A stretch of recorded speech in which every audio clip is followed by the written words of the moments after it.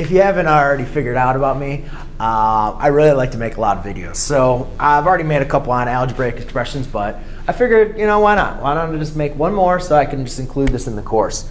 So what is an algebraic expression? All an algebraic expression is when we take numbers and variables and then use operations to pretty much combine them together. So it's pretty much a mathematical phrase. Here's an example of a numeric expression where all I'm doing is I'm just taking two numbers and I'm using mathematical operations to connect them. So an algebraic expression is going to be the same thing, but now I can introduce variables, where a variable can be a number or, a symbol or a letter, something that's going to represent an unknown value. So just like numeric expressions, we can use all variables.